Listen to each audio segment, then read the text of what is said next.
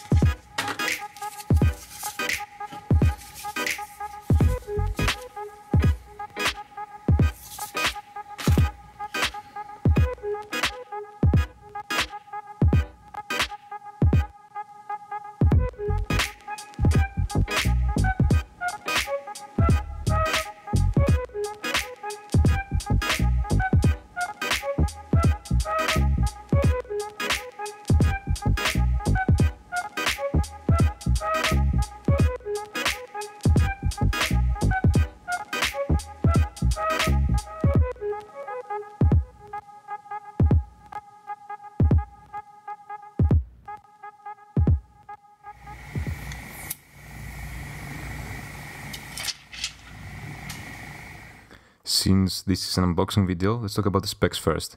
The Galaxy S7 supports a 5.9-inch Quad HD AMOLED display, a 64-bit Exynos octa-core processor, 12-megapixel main camera, 5-megapixel front-facing camera, 32GB of internal storage, 4GB of RAM, and it's also IP68 water and dust resistant.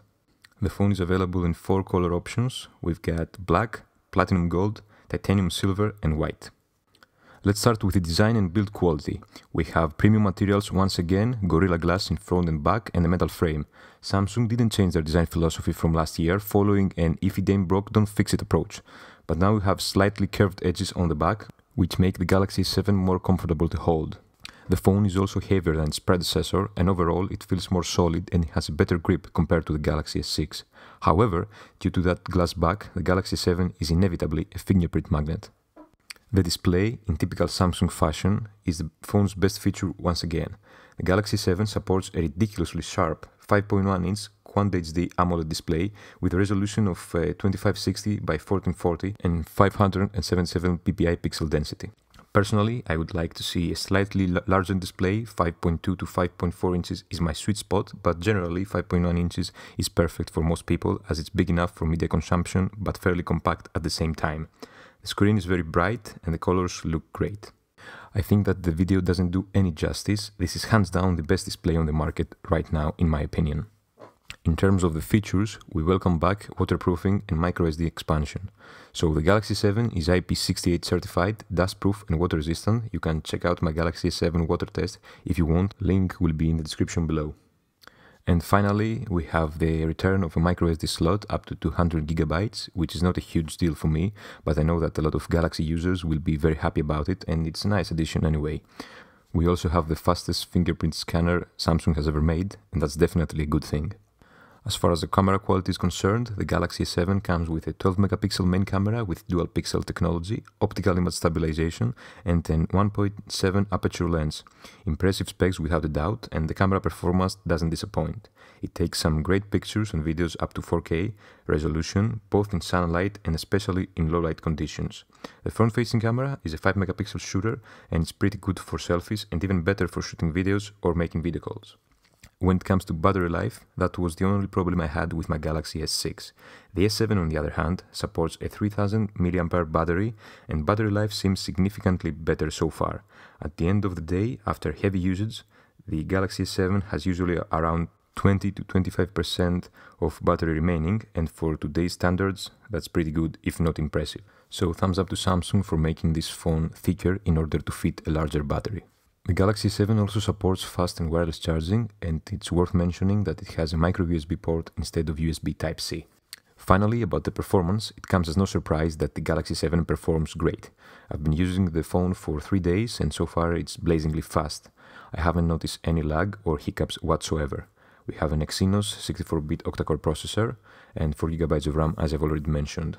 Samsung's skin over Android 6.0.1 Marshmallow is pretty light, with some additional features like the split screen and the new always-on display.